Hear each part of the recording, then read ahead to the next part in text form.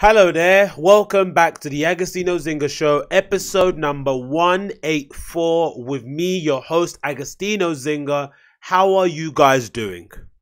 Hope you're well, hope you are rested, well hydrated, well lubricated, nice and limber. You've done your stretches in the morning, you've done a bit of guided meditation, you've looked out of your window, you've held out your arms out the window to get some well-needed vitamin D, but then you looked up to the sky and saw that it was completely grey, so you're probably not going to get that vitamin D.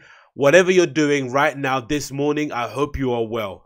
And if you're listening to this in the afternoon, hope you're enjoying your lunch. If you listen to this in the evening, hope you're enjoying your evening.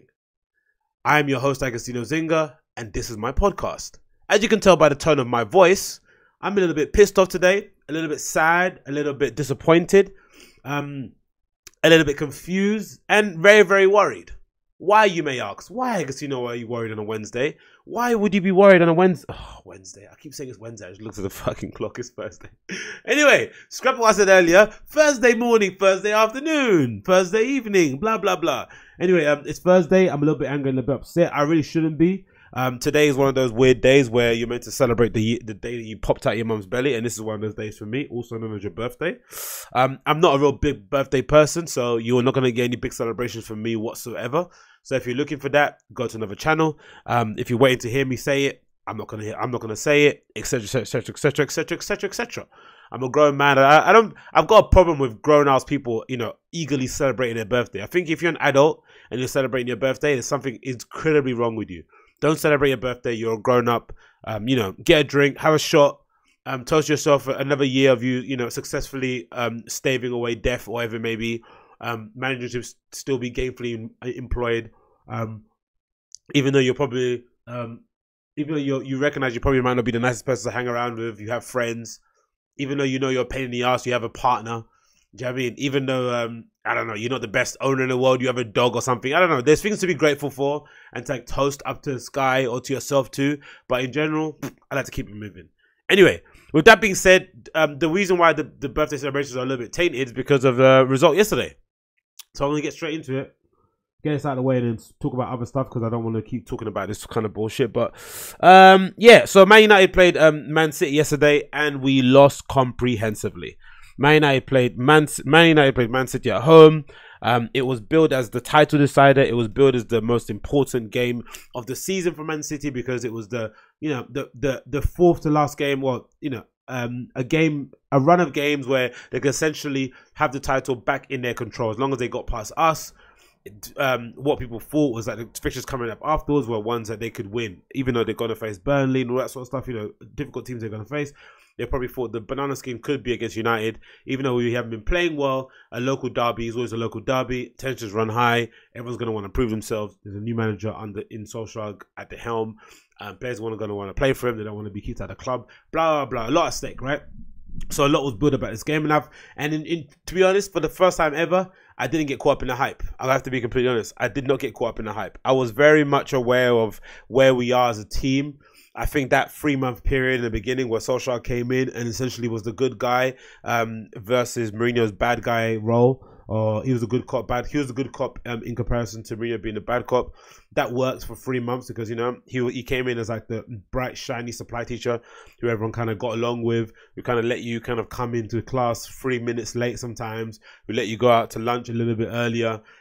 He earned everyone's trust that way. But I think in general, the issue that we have here is that the team just isn't good enough, right?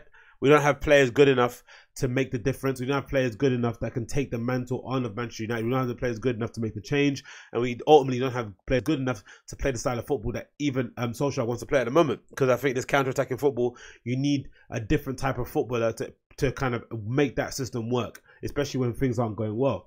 So I wasn't that confident about the game. But, I go into it with quite optimism and think, you know what? You never know.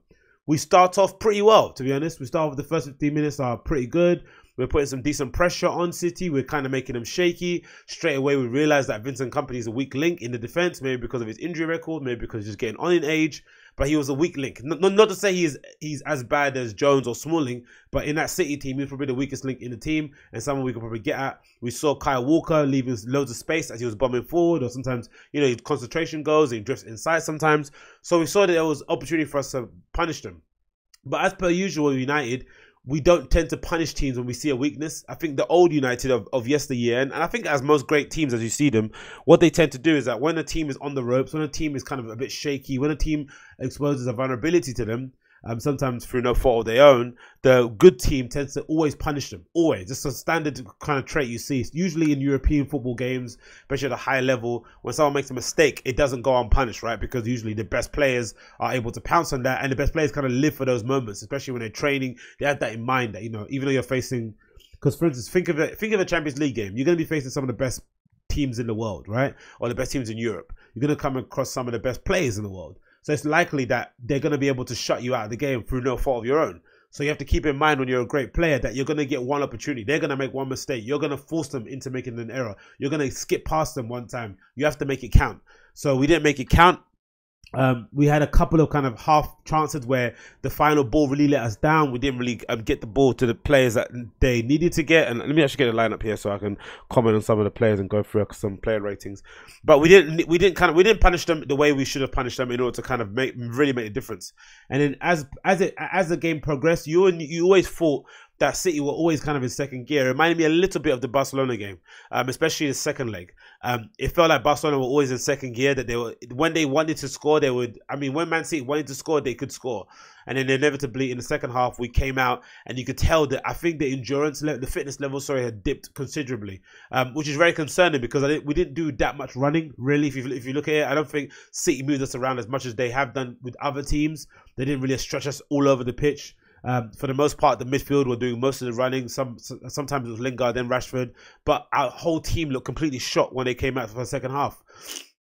Some of them might be planning their holidays. I don't know what's going on. But either way, we didn't look like we were a team that was going to punish City or were able to kind of score. We probably would have, if we were going to score, it was going to come from a set piece or something. City then ended up scoring a goal through Bernardo Silva, a very well taken goal. Some commentators I've been watching on the TV and stuff have been saying that David De Gea should have done a bit better with the goal.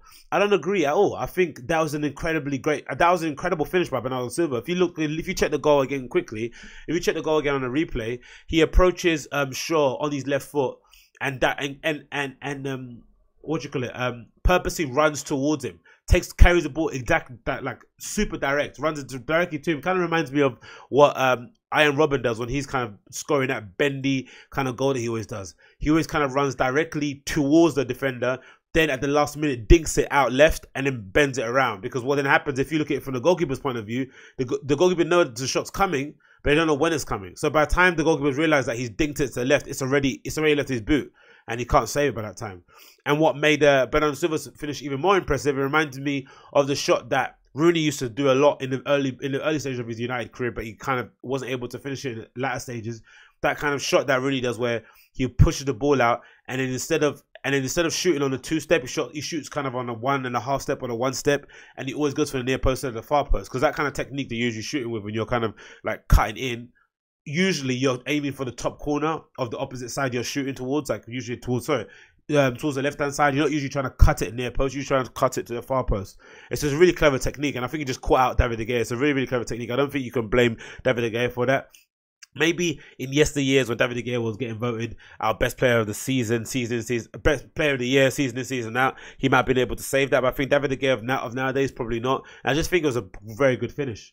So that was a crucial moment, because I think we could have then, straight after that goal, we had a couple of opportunities with Lingard where we could have scored. One opportunity, he kind of fluffed his lines, didn't get it, wasn't able to control it. He kind of ran in front of the ball. Then a second chance was the one that was just unacceptable, really. The one where the ball came across the goal and he just completely miskicked it and it went out of play. And then from then on, you just felt as if like we were never going to score, because we needed that quick reaction to kind of get us back into the game. It was never going to happen. And then of course, City have an injury that forces them into bringing on the player. And instead of bringing on a like-for-like substitution for Fernandinho, they bring on Leroy Sané, who I'm sure everyone in the stadium was like afraid when he came on. And immediately, Ashley Young was completely getting ripped on that side. For instance, well, to be honest, Ashley Young did hold his own quite well when Sané came on, but just the threat of Sané out there, out wide, really, really hugging the touchline was something that a lot of our defenders couldn't handle. And City moved us around really well in the counter-attack. Sterling kind of brings it forward. Sergio Aguero does an amazing run. He pulls all our defenders to one side. Sterling whips the ball out wide to Sane, and Sane just goes for pure power and somehow manages to like burst the ball completely through David De Gea. Even though David De Gea's foot saves that he usually does, his kind of staple goalkeeping choice didn't actually work this time. So essentially, we got beat very thoroughly. There was no way we were going to come back. If there's any fault for the manager, Solskjaer maybe brought on these substitutions a bit late.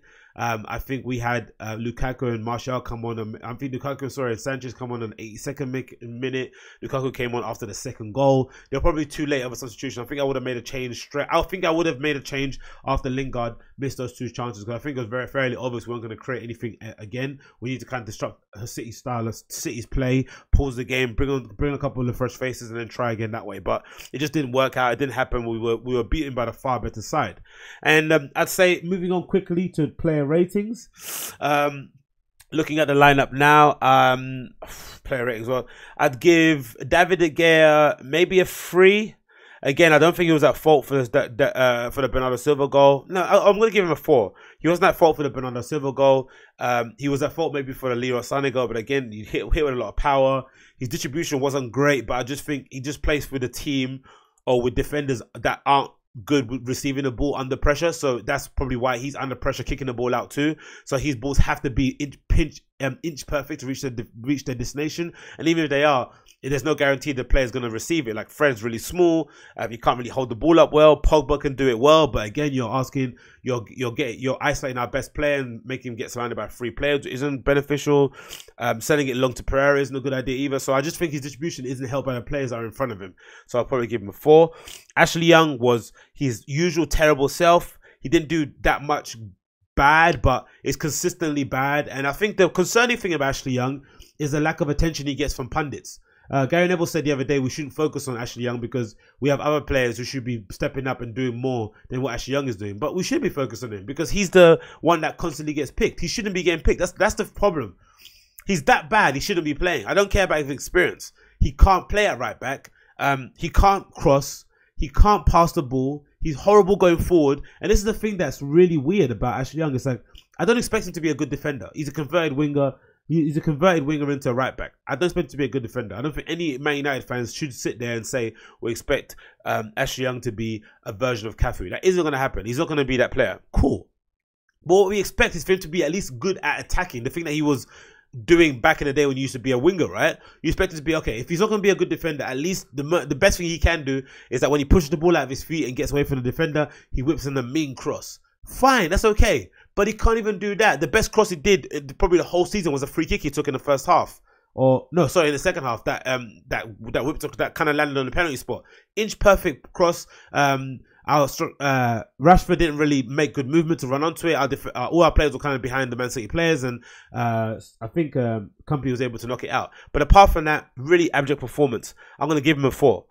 Darmian was surprisingly quite solid. Again, a player who probably should play a lot more than what he's getting played. I know he's not as good as any other player that we have. He's nowhere near the level of Man United. I understand that, but you have to pick between Ashley Young and Matteo Darmian. I'm picking Matteo Darmian every day of the week. I know what I get from him. He's a terrible defender, but he also tries to get forward. He isn't afraid to get the ball under pressure. He puts his head where it hurts. He's good. He's strong in the tackle. He's a bit cynical because of his Italian roots and stuff. He can be a little bit, his gamemanship is on point.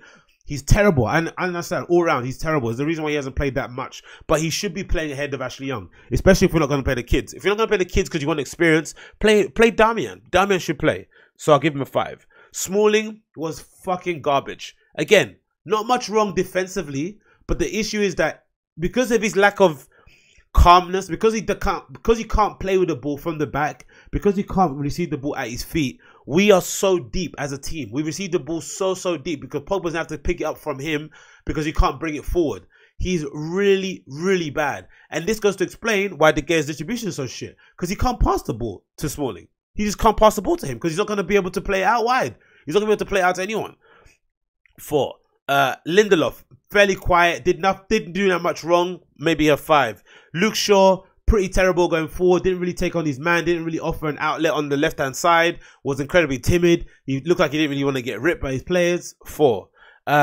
Pereira, Probably never a Man United starter. He's probably a good squad player in the same vein as Fred. I think they're two players who give their all. They're two players that are always showing for the ball. So I'm a little bit more sympathetic to them because when I see them play, they're always showing for the ball, even in tight spaces. They want to receive it. They're trying to make a change. You can tell that, you can tell from the defeat at Everton till now, he's probably been one of our best trainers. He's probably been running around, getting into tackles, scoring goals. He's a player that I'm sure a lot of managers, when they come in new, would want him in their team because he gives his absolute all and he loves playing for the club.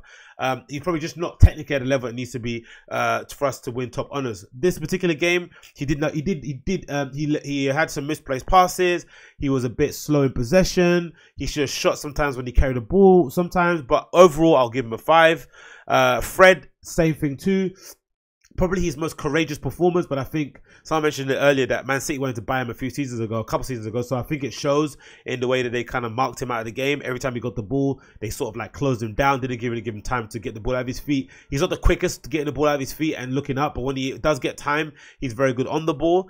He was making loads of forward passes, I think probably more than any other player outside of Pogba. So I'm very thankful for that. So I'll give him a 5 again. Paul Pogba was fairly good, I think, and again he gets scapegoated a lot because I think because of the price tag. But I think he was, again, I don't really agree with his ratings or votes, but he was voted PFA Team of the Year, the only Man United player to get in that team, and I think it's for a reason, right? He's a good player. He's probably our only world-class player in that team apart from David De Gea, who's kind of suffering a crisis of confidence at the moment.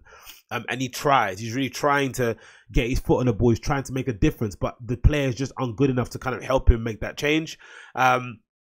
He did try a few passes over the top that kind of went to nowhere. He did try a few passes to some people that didn't go anywhere. He did lose possession sometimes, but I think every time he loses possession, you always have to look who is actually in front of him. And sometimes we can't see it on the TV cameras, but there was no options. No one was making intelligent runs. Smalling and Rashford were just running around like headless chickens. I mean, Smalling and Lingard and Rashford were running around like headless chickens. So I'll give him probably a 6. I think so, because he was trying at least to do something, and you could tell, that maybe it's just his heart is not in it, and he's probably already decided he's going to go somewhere else. Rashford, again, pretty terrible. He's been terrible for a while. No one's really talking about it because I guess he's the golden child in the same way of Harry Kane, but he's been pretty shit. Again, no real intelligence when he's on the ball. His footballing IQ is really low. He's kind of similar in a vein of Lukaku, I think, in the fact that if you don't give him time to think, you just feed him balls for him to run onto and sprint and just smash balls in the top corner. He's amazing. But I think if you give him time to think and stuff, and it's not instinctual, it's not 1-2 touch football, he doesn't know what to do. Case in point, there was a bit, I think, in the second half or the first half where it was about to be 2-on-1, and Lingard was trying to decide where to run to kind of make the spaces, and Rashford just decided to like kick it and run past somebody, and he got completely out of bounds. It was like, what are you doing? Just carry the ball a bit further out the pitch and make the defender force the defender into making a choice of what he wants to do. Then commit him and then maybe nip it past, get a free kick or a pen, and then kind of square it off to Lingard, wherever it may be. But I just think his footballing IQ isn't there. And talking about footballing IQ, just lack of quality, Jesse Lingard. There was a time in day, right, where I saw on some forums, again, I'm only going to mention forum stuff because I don't know if it's social media people saying it. But I remember there was a time when we were getting linked with Antoine Griezmann, and everyone was saying, oh, we don't need Griezmann, we've got Lingard, right? Because they kind of occupy the same sort of role in the team. That kind of second striker, false nine, that in between that little hole position just behind the two strikers. Some people saying, oh, we don't need Griezmann, we've got Lingard. And I think games like this and other games as well, you might have seen, sometimes even playing for England, sometimes the quality, he's a good player, right? He tries his heart out, he runs a lot, but I think just the top level quality needed to really make a difference in the big games, Lingard just doesn't have it. That chance across the box, I'm sorry, you just finish it. You just score and your team gets one. Your team is 1-0. They don't deserve to be 1-0, and then we go again. You just score that goal. It's not that big of a chance to miss, really, in that respects. And I think outside of that, his runs, the way he shows for the ball, how he plays 1-2s, his passing range isn't as good as it probably should be. His control isn't where it should be. His decision making when he's got the ball in the final third isn't where it should be. He just isn't at the level that we need. Again, a good squad player in the same vein as Rashford, Pereira, Fred, great squad players. Even Darmian, even Shaw, good squad players. But as in to form the overall nucleus of your side, no way, Jose. They can't be the players that we aim to take forward. So I think overall, I'll probably just give them a 4 or 5. I don't know. Let's say a 4. The subs, no point even mentioning them really. Lukaku was absolute garbage when he came on. Control, like he reminds me of Fellaini, like in that worst possible sense. Everything just bounces off of him. Sanchez and Martial had no time to come on. It was no time to make a difference. Maybe Solskjaer did wrong there, but I'm not really going to blame him too much because I don't think any change could have made any difference at all. But it's very telling how angry Martial looked when he came on. He was furious. He definitely thought he should have played from the beginning. But again, he was fucking shit against Everton and he got dropped, rightfully so, because he didn't play well. So that's the player ratings done and out of the way. And onto the kind of future business of United. So, just to kind of wrap this up, I'm worried, right? And I'm worried because it seems like, especially in the recent years, I think people have started to realize, I think Man United fans like myself and others who were calling for Wayne Rooney to be sold before he got that new contract, who were up in arms when Smalling Jones got offered new contracts, and people were saying that we don't need defenders because we were playing well that first 3 months, we just need attacking players. For the people that were saying those kind of things, the ones that were kind of upset that we sold Daley Blind, the ones that were pissed off that Fellaini was still in our team, even though the pundits and journalists were telling us Fellaini is a good option and he offers something different.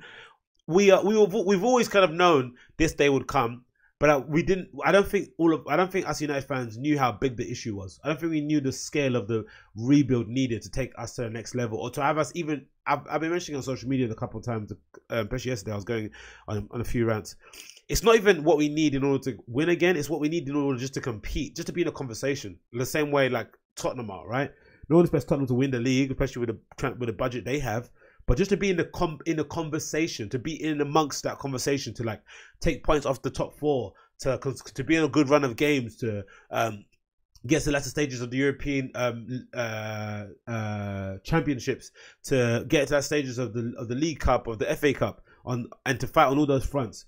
We need so much work in that overall team, in the club, of how it looks at things, and the mentality, the psyche, that it really boggles belief. It's really starting to worry me that they decided to go with Solskjaer for this job, because I think especially when Mourinho failed, because I think when you look at it from the managers that we've hired and fired, we hired David Moyes, who was kind of like the steady Eddie, reliable Everton Premier League manager who kind of got Everton to finish in the top 10 or top 6 consistently over a number of years with a limited transfer budget.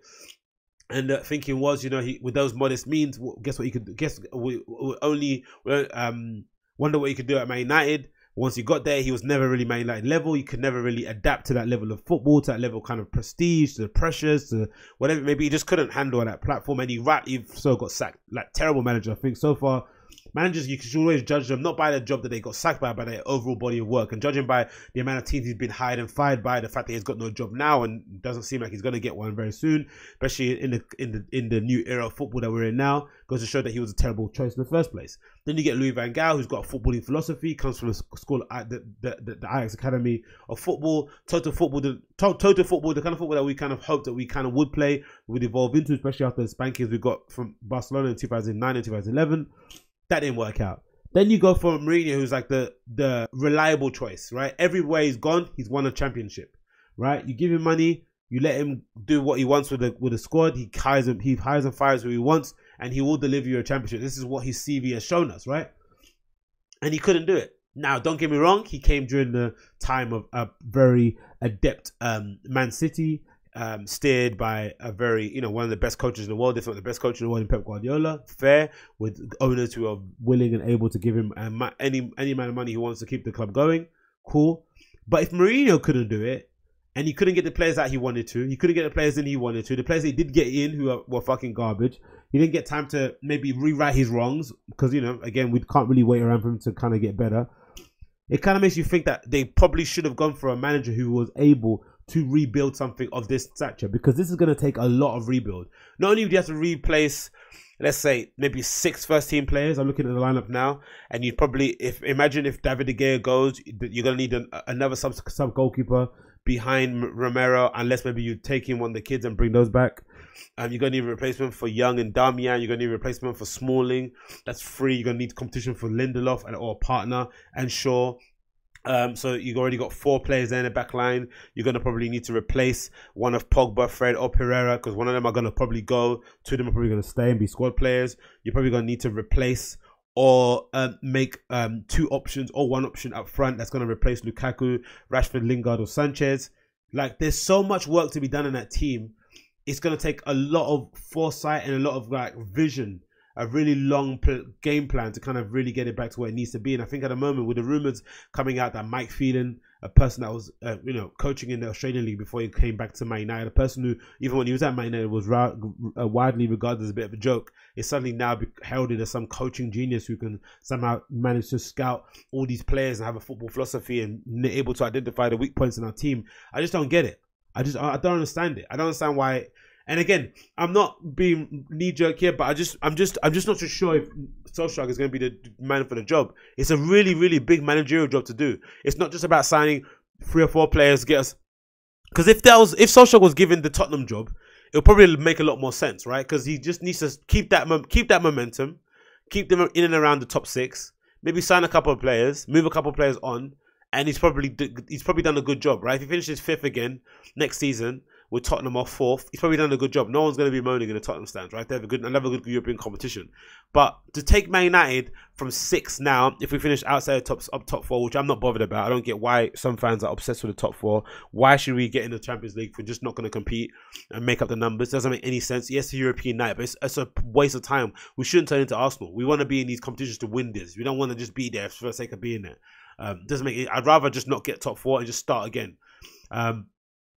And then not getting the top 4 as well, we're obviously going to force the Glazers' hand because they're not going to get the Champions League money, which is the only thing they're really worried about. And Ed Woodward will look bad again, which I'm surprised his job isn't under threat either, because he's been absolutely garbage. But yeah, it's going to take a lot of time. It's a big rebuild.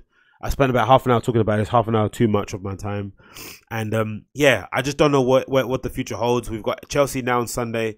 People are still thinking we're going to win that. I don't know why you think we're going to win that. I don't think we're going to win another game this entire season. Probably going to draw a couple.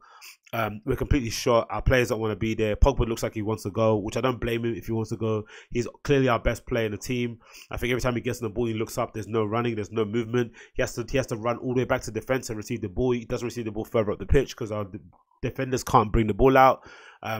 We've got terrible players all over the park. We've got average players all over the park. We seem to have a club infrastructure that doesn't really accommodate for foresight or vision. I don't really hear any murmurs out there, because I remember there was a time in the first 3 months where we were doing really well, and then rumors were coming out that we don't need a defender anymore. We've identified we don't need a defender. We just need to get attacking players. It's like, no, we do need defenders. You can't play counter-attacking football, sit deep, and have shit defenders. Even if you don't want defenders that can play out from the back, you need to have defenders that can defend if you're going to sit that deep. It doesn't make any sense. And if anything, we're probably a bit too top heavy. We could probably get away with signing an entire back 4 and not signing one attacking player. We'll probably be a lot better than what we are now. I guarantee you. We get 4 new defenders, right, to cover that entire back 4 that are starters, not squad players, absolute first teamers, right? Wan-Bissaka, Harry Maguire, Toby Alderweireld, maybe keep Shaw, get a whole new defense, and suddenly our team is transformed. But to say that we don't need any defenders, we don't need more attackers to get us to top, no, it's not true. You could stick Sergio Aguero up front for us. It's not going to work because we don't get the ball to him. We're not going to play the way that he was what he wanted to get the ball to him in the first place. We defend too deep. So it's just again, I'm really disturbed. I don't know. It's going to take a lot of money. It's going to take a lot of time. We've got players that aren't going to want to move.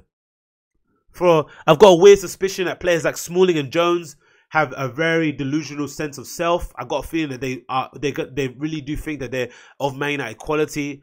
I remember Jones coming out and saying something that really irked me one time about how he deserves to start or something. These players are fucking delusional. They're absolutely delusional. They don't have an absolute Scooby what level they're at, because they've never been able to play with top class players since Sachs really retired. They haven't had that real pressure. They've kind of been relied on.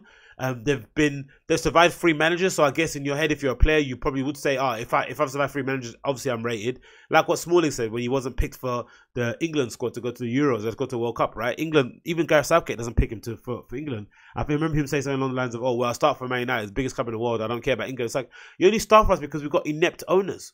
We don't have an infrastructure that can identify what style we want to play at, what style we want to play, the players that can play that style, the players that can't, and ship them out. We don't know. So we have to keep you because we don't have any other assets in our team to really start ahead of you. And somehow this guy's going to get a fucking testimonial. Wow. But anyway, that's enough for Man United. I don't know where what's going to go on from now on, but it's a big job for Oli. I really hope he does well and he succeeds, but I'm just not too sure it's going to work out. But hey. Anyway, moving on in, moving on up. Let's get out of that because it's already bummed me out. See, his football bums me out so quickly. It's like, ugh. It's weird how quickly football bums me out. Makes me so upset. You start just getting upset about things that don't really concern you, or you can't really affect in that regard, right? I can't really affect anything that what happens in football. What can I do, right? Any projects that we've done before, you know, the golden green scarves and shit didn't work. We even managed to get David fucking Beckham to wear them, and nothing changed. It's just a fucking bizarre and really annoying time to be a United fan, man. I don't know, man. It just has all the markings of, like, you know, AC Milan, Inter Milan's decline over the years, like just Valencia to a certain extent, like these big teams just suddenly just, you know, being steered in an absolute wrong direction, and suddenly over a number of years, like, you know, it's going to be maybe close to a decade, right, since we've maybe last won the league. It's probably going to take that long. It's already been 7 seasons, right, or 7 years, I think, since we last won the Premier League. It could easily get up to a decade, easily. Wow. Anyway, moving on in. What else can we talk about here? What have I seen that I wanted to mention to you guys that I thought was awesome? Oh yeah, Supreme, man. Supreme 25th anniversary, right? I'm sure some of you guys have seen it, but Supreme are releasing this amazing box logo to celebrate 25th anniversary, which I wasn't aware of what that was, which is fucking nuts, isn't it? Which means that the 20th anniversary t-shirt that came out a while back, that felt like just yesterday, isn't it? Time has gone by like a fucking flash. Crazy. Anyway, so Supreme announced the news the other day about their 25th anniversary shirt that they're putting out, which is here on the screen, modeled by the great Larry Clark, who was the director for Kids, the seminal movie that sort of kind of, you know, spoke to or inspired Supreme. 25th anniversary of Supreme anniversary. In April 1994, Supreme opened its doors to Lafayette Street in downtown Manhattan, becoming the home of New York skate culture, which is, you know, it's a fucking humble brag, but it's super true. At its core was a group of neighborhood kids, skaters, and local artists who became the store's staff, crew, and customers. Over 25 years, Supreme has expanded from its New York City origins into a global community with 11 stores around worldwide and an even larger network of friends and family that make up the fabric of the brand, which is incredible, right? And that's really the model that most kind of brands, whether they be fashion, whether they be design, whether they be streetwear, that's the model that everyone's trying to copy, right? This Supreme model of somehow taking these, or somehow putting a store, putting a brand in amongst this local community, or plugging into a local community, allowing that local community to, you know, contribute to it, to give and to kind of add to it, take it away, reinterpret it in their own way, and then let it kind of grow from there. It's all like similar to the Toby Feltwell from CE, from KVM quote that he said the other day on that interview from GQ. He mentioned something along the lines of, like, it's not just the brand owner that makes the brand. It's a two-way conversation between the brand and the customers, right? It's a constant conversation, and the brand sort of evolves. So it starts off as one thing, and then over time it sort of evolves into this other thing through various bits of dialogue, whether it's from buying patterns, whether it's stuff people say to you on social media, emails, whatever it may be, stuff that you see when you go out. It's all kind of a big conversation. I think Supreme's have been really good at doing that. And again, I think why they've been able to kill it over these years, 25 years, is the fact that they've kept things so in-house, even from hiring, right? You never see a Supreme job advertisement on job boards. Everything's done in-house. I know of a couple people that work at Supreme, and all the jobs that come, all the jobs that are available are only kind of given to people in and around the Supreme network who kind of get it. And the reason why they do that is because you kind of keep the company obviously lean and efficient. But the main important thing about it is that the people that you're bringing in, they get the brand. They don't need to be, you know, given a deck. They don't need to be given an induction or training or whatever. They understand what the brand is, and they immediately can just plug into it and then be able to give their input, their interpretation of what the brand means to them, right? So I'm sure the people that work at the Supreme store in Paris have a different kind of vision of what Supreme is to them in their habitat. But again, it all kind of relates back to the DNA of Supreme that started off on that little Lafayette Street in downtown Manhattan. It's a fucking brilliant brand. One of the brands I think doesn't get enough props as it should do, and I think 25 years in anything is something that shouldn't be like laughed. It's something that shouldn't be overlooked. I'm doing something for 25 years consistently, and with having this level of demand, and they're still opening more stores, and there's rumors of them opening more stores around the world coming up very soon. It's just insane what they're doing now. Insane. Anyway, it continues. To commemorate its 25 years, Supreme will release a Swarovski crystal box logo t-shirt. Of course they are. Hooded Sweatshirt and Hooded Sweatshirt. Hooded Sweatshirt features 1,201 Swarovski crystals, and a t-shirt features 1,061. I wonder why there's more crystals on the sweatshirt than there is on a t-shirt, when this box logo usually is the same size. Is it because of the fabric of the t-shirt, right? I'm assuming that the cotton and then the material of the hoodie, maybe it doesn't, you have to maybe put more crystals on the hoodie because maybe it doesn't spread out as much or whatever, or there's too much give and stretch, maybe, I don't know. Right, is a hoodie there'll be too much? I don't know. I wonder why there's more crystals on hoodie. Anyway, it doesn't matter.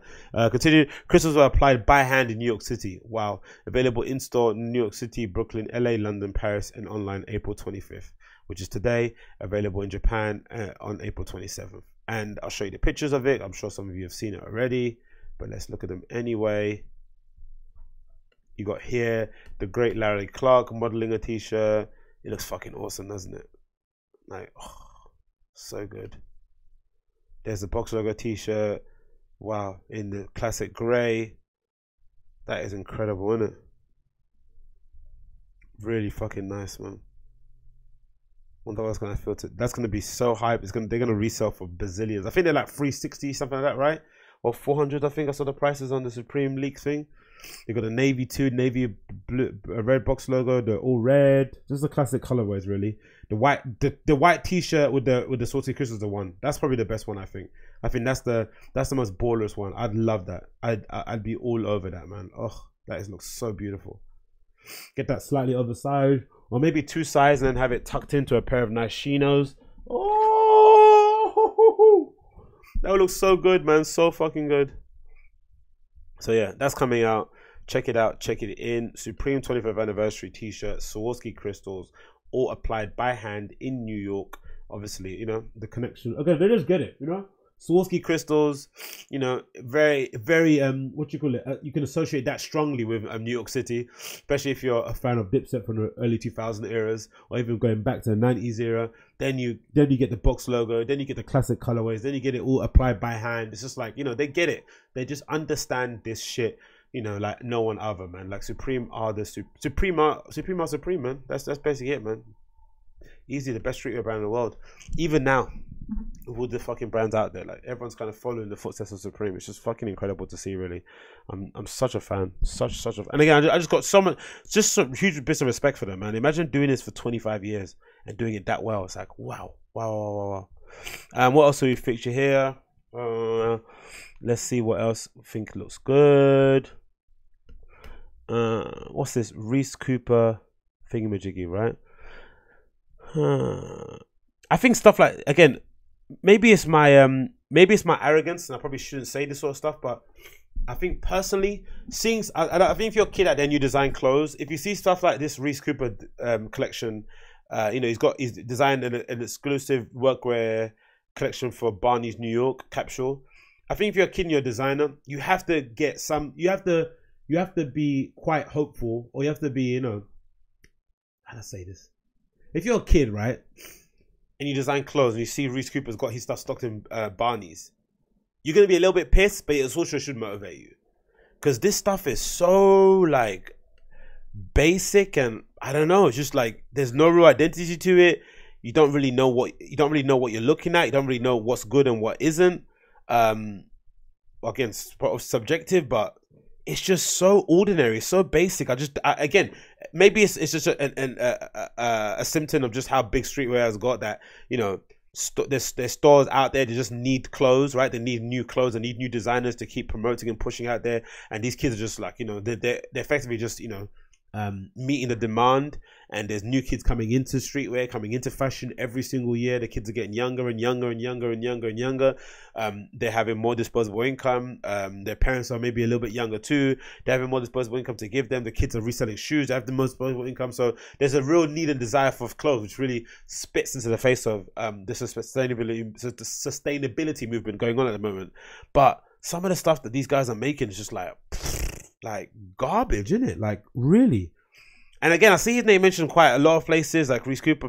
You get co-signed by a lot of people. Again, I have respect for it because I think with me personally, I've always had aspirations of having my own brand. But as you can tell, me sitting here talking to a webcam on a shitty USB microphone, I haven't had the balls to go out there and put my money where my mouth is and make my own brand. So you kind of have to always applaud people who kind of do the most courageous thing and put themselves out there, right? I think there's something about criticism that's something about criticism that I don't really like, where you just criticize and you don't have the respect or the admiration needed to understand that this kid who is basically a kid has invested his money, or even if he's got backed, whatever it may be, he's still risking his reputation to put alongside a brand and to put it out there, to risk the scrutiny of people, to have it not sell well, all that sort of stuff. He's gone out there and done it, but the stuff that they're doing is garbage, isn't it? Like this stuff is like so like. If I went to Barney's, I saw this on the shelf next to some of the other highbrow brands or better quality brands, you would be like, why would I ever buy this?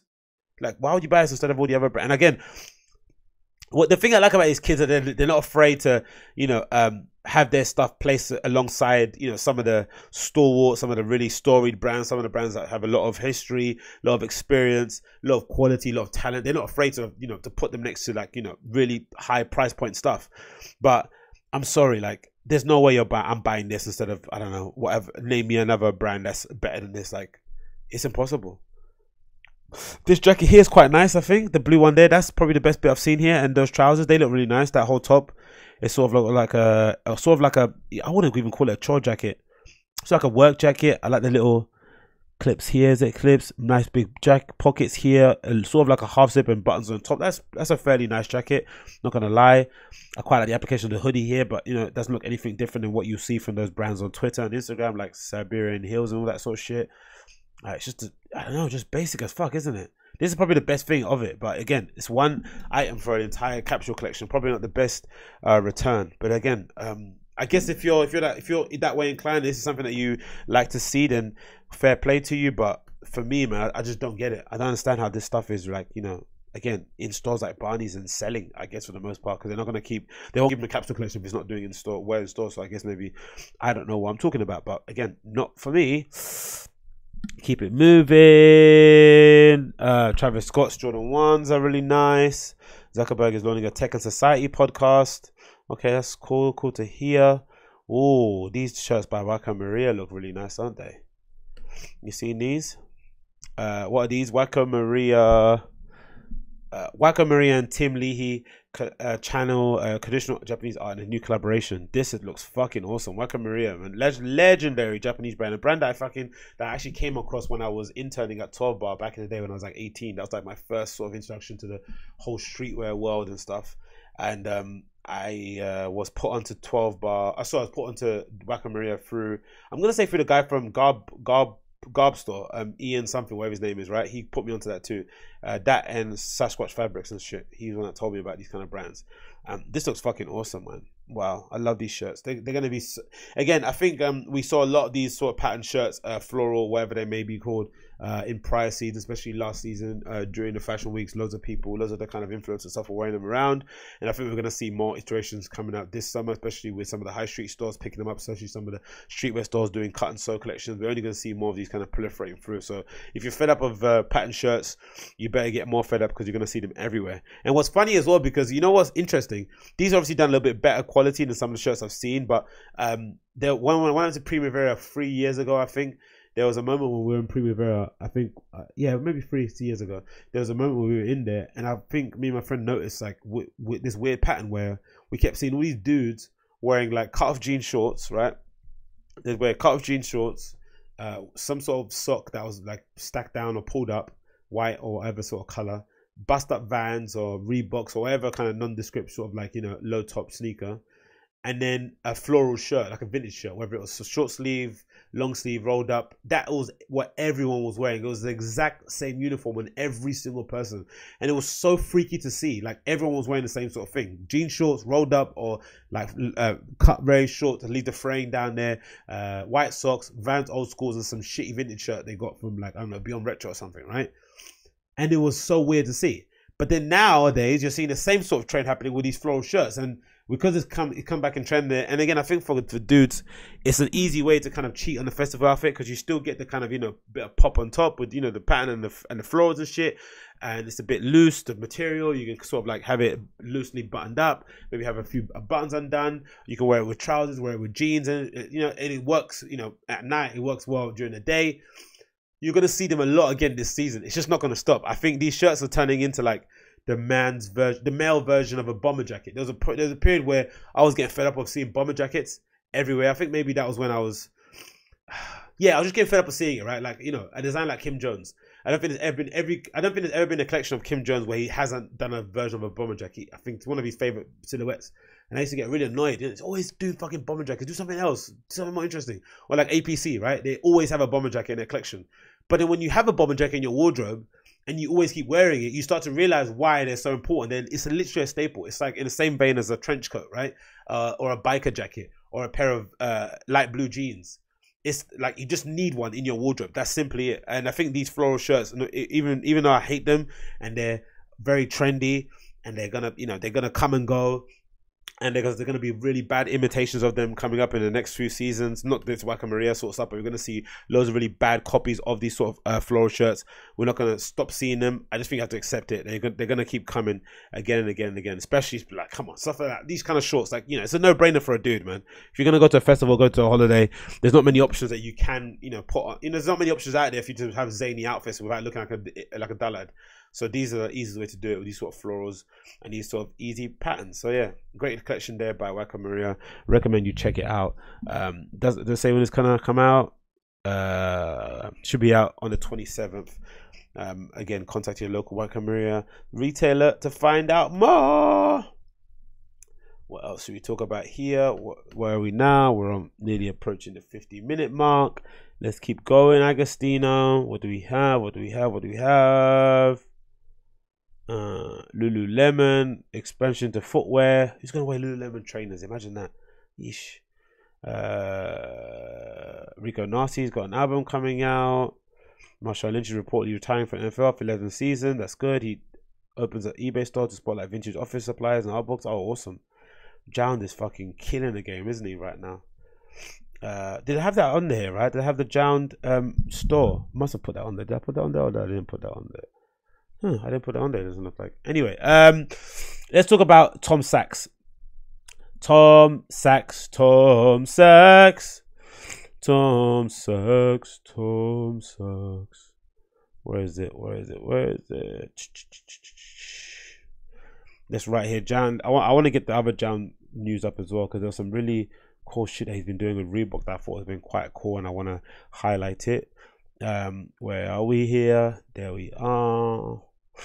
Okay, so Mr. JJJJound, Justin Saunders, a person that's been very much associated or attached with the whole Kanye Virgil Abloh crew, a person who I'm sure most of my readers or most of my listeners are familiar with through his seminal blog spot, JJJJound, that I used to kind of browse all the fucking time. I fucking love that site. He doesn't update as much as he probably should do nowadays, but I'm guessing, you know, he's got so much stuff that he's doing now that he probably doesn't have the time to update it. But essentially, it was like a visual mood board that he used to do, that he doesn't really do that much anymore. I'll show you it now on the screen so you guys can check it out. This is the JJJJound website, and essentially just a list of images. And I remember at the time, at the bottom of the website, he'd put a footer note, something along the lines of this is gonna be your favorite new site, or something like that, or something along those kind of lines. Like really bold declaration, but after a period of time of him doing it, you kind of did recognize that, yeah, it was the best site.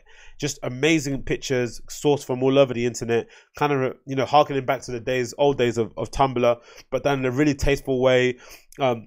Loads of connection between the pictures, between how he uploaded them, similarities in colors and hues.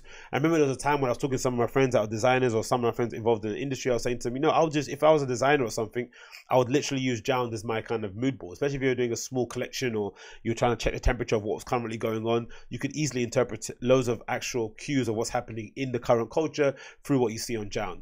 just amazingly tasteful images, really incredible detail. I love some of the essential stuff. Some of the outfits that he put on there were fucking awesome too, like stuff like this, you know, the combination of these jeans and these vintage Vans is no coincidence in terms of the colors.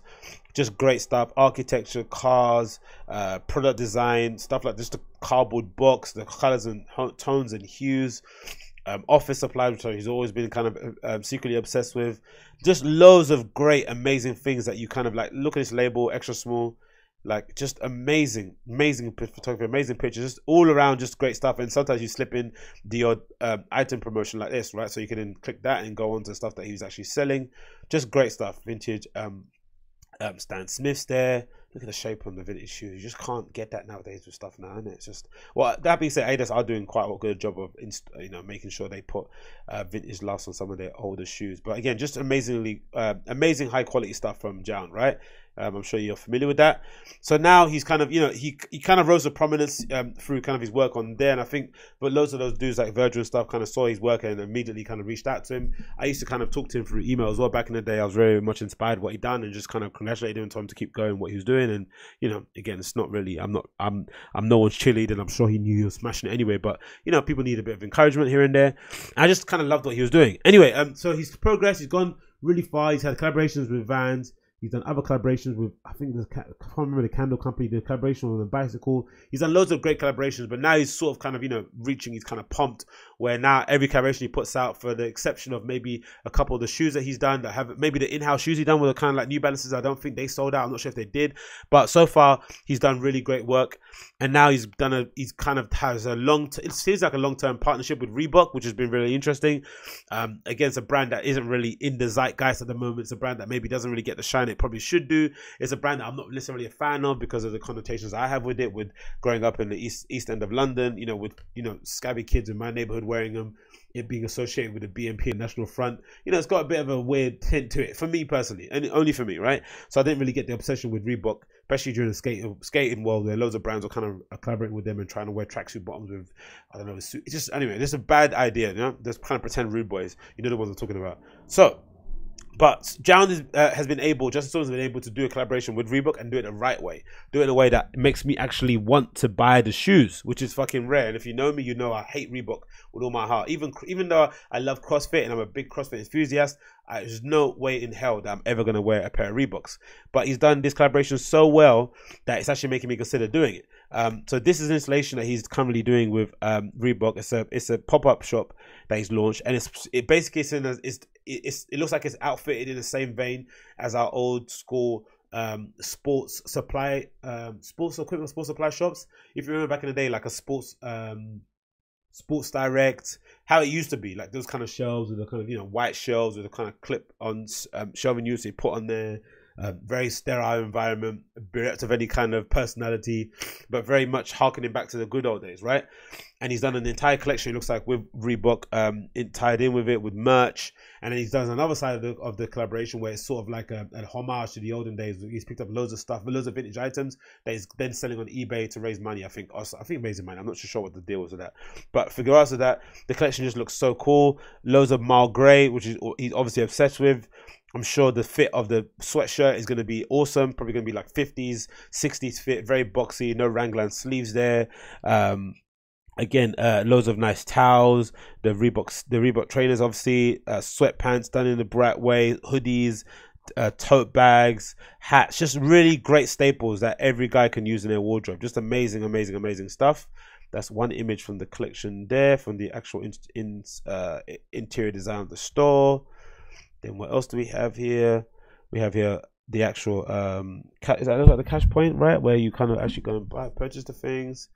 You've got a table here. Again, just great furnituring around the whole place. Interior design is absolutely spot on. This is the whole entire unit. Shop display selling all the vintage items, which I'm sure has been sourced and now is going to be sold. I've seen sold on eBay. Again, probably stuff he's picked up over time. He's always been a stickler for really old vintage books, which I've also been a fan of, but I usually pick mine up at charity shops and stuff for the most part. Again, just really great stuff. Look, massive fucking Xerox printing machine, harkening back to the good old days again. Just great stuff. I'm a huge fan of JJJJound, and I think he's doing amazing work. I just think, again, it's a credit to him. They've been able to take a Tumblr blog to this height. Basically, he's turned himself into a consultant. He probably was a consultant in the beginning, and he just essentially used the power of the internet to kind of harness his message, to broadcast it to more people, and to basically used his Tumblr or his blogspot or his account. Remember, he used to actually be on blog. I'm not sure if he's moved it, but he basically used it as like a business card, right? As a living and breathing CV, as a living and breathing portfolio of people to check out and see. And now look at where he is at now. He's, you know what I mean? He's helping out with Virgil and Kanye. He's doing loads of other brand consulting work. He's got an entire collection under the helm of Reebok. I love the kind of store. I love the store entry sign too, about the business hours, right?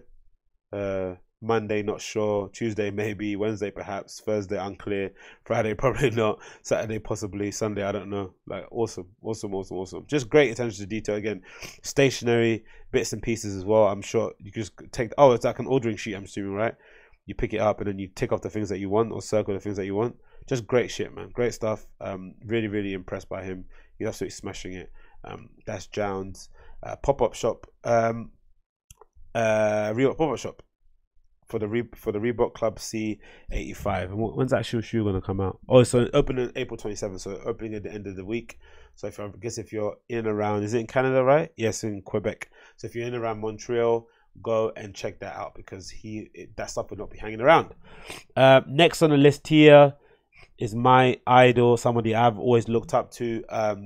Tom Sachs, again, another person who's kind of rose to prominence over the years through his association, his network, someone who's obviously in the scene. I think if you're plugged in and you're aware of the movers and shakers in the art world, and you're aware of the people in New York who are really pushing things forward, and you just know where things come from, you're aware of the DNA, the lineage, you'll be familiar with Tom Sachs anyway. But if you're not, I think his network of friends, his recent collaborations, especially with Virgil, his stuff to do with Nike recently, have really kind of rose into prominence and given the platform that he's always kind of, I thought, always kind of greatly deserved. And now it seems like he's doing more collections with Nike. The version of the Nike shoe that I have at the moment, the Mars Yard, he's updated that with the shoe that you have here on the screen, which I really desperately want. Sort of like a parachute sock kind of thing that I want to buy eventually. And now he's kind of outfitted it out with an entire Nike Craft kind of clothing collection, which looks exactly like the shoes, right? Got these really, I just love that haberdashery kind of like, you know, pasty, really rough around the edges look of his work. Like, he's always very much obsessed with showing everyone how things are put together, and never really hiding seams or making things flush, always kind of exposing the stitching, contrast stitching, showing where all the flipping claspings and knots and bolts and stuff go. It's just really cool. I love his aesthetic, and I'm just so glad that he's been able to kind of maintain that same level of standard or same level of aesthetic when he kind of works with big brands. Because sometimes it can be hard to do when you go work for a big corporation, to take your vision and kind of plug it into what they do, right? Sometimes, you know, you can kind of get lost in the kind of finesse machine of manufacturing. You know, Nike are big players and don't fuck around, so it's great to see him doing that. What else? Keep going on. Look at that. It's got a poncho, so he's got a little messenger bag. There's a poncho there too that looks fucking great. Again, made in Vietnam. Tom Sachs, awesome down the back. Look how great that poncho looks with the kind of what you staple workwear jacket, you'd say, that you see Tom Sachs wearing for the most part, right? The staple chore jacket. That's well familiar with him seeing. Again, the poncho here worn here at the back. The side jacket with the kind of hat on top, which looks great. It looks like a sort of like a swimming hat, doesn't it? Not sure if it is a swimming hat. That's really nice with the 10 bullets on the front. He's sort of like mantra. Again, just great shit, right? Putting a pencil here at the back of the hat. Just great, awesome attention to detail. Really great aesthetic. Oh, look at these fucking shorts. Massive. Amazing. Sort of like down shorts, right? They're so awesome. With a web clasping on the front. Again, really, really great stuff from Tom Sachs. I'm a real big fan of the stuff that he does. I'm really trying to go and get those trainers when I eventually get around to getting them, because they came out a few times in it, a couple of times ago. I think they were priced quite highly too retail. I think they were like $500 or something, but you can find them quite easily now on resale sites like StockX and stuff. So that should be cool. And then lastly, on his Tom Sachs stuff to tie in with the collection, is that he's doing a pop-up shop in Tokyo now at the moment at Beams. You should check out if you're in the area too. Beams is essentially like a kind of higher brow Uniqlo. They were kind of the brand that I discovered before Uniqlo. They do really great staples, obviously Japanese, amazing staples like rain jackets, butt down jackets, cargo pants, just like great staples done in a very streetwear kind of aesthetic way, but done on a mass market level. And then I think they've got different versions. They've got beams plus, beams whatever, kind of different versions of it, different tiers. But yeah, a great place. A sort of like staple again in New York. I mean, sorry, staple again in Japan to go check out. So this is Tom Sachs pop-up shop there. I think a few people flew out for the actual shop being launched. This is the iconic sort of natural chairs, folding chairs that he has with names of like legendary artists and influencers on the back of the chair. You've got Sid Barrett, you've got Abraham Lincoln there on the back, which looks fucking cool as fuck. Let's get that back up on the screen there. You got here amazing display. Got the NASA logo t-shirt that sold out really quickly. And at the back of it, it says "It won't fail because of me." Looks awesome. You got these great little keys with the screwdrivers at the end of it, which are a great little tool to have in your pocket or something like that, right? You never know when there's times where you might need to have a little screwdriver handy to open something or to unbolt something. That's a really cool idea. I like the pens again. Just really great stationery. Look at the links between JJJJound and Tom Sachs. JJJJound's probably the evolution of Tom Sachs, right? And JJJJJound's probably the minimalist version of Tom Sachs, like, you know? Like really, really cool. They're all obsessed with stationery and books and really kind of old school ways of doing things, right? Again, they've got the taste ceremonial manual, which I've got on my Amazon wish list. You've got the playing cards that sold out. I was waiting to get, so annoyed by it. You've got this great lamp. Just awesome shit from Tom Sachs in this pop-up store in Beams. I recommend you check it out. It's going to be around, I think, for a while, isn't it? I remember it saying. Let me check what the article say. It's going to be around until the 6th of May, so that's quite a long time. So if you're around the area, I recommend you check it out. Tom Sachs at Beams. Amazing stuff from the guy. Yeah, great stuff, man. And that is 1 hour, innit? 1 hour on the spot. Thanks for tuning in again to Agostinho Zinga Show, episode number 184. It's been a blast to have you in my company. I need to get off to work now, and I'm going to see you guys again maybe later on today, if not tomorrow. Pray for Man United if you can, if you care. Pray for us if you don't care. I guess you want to laugh.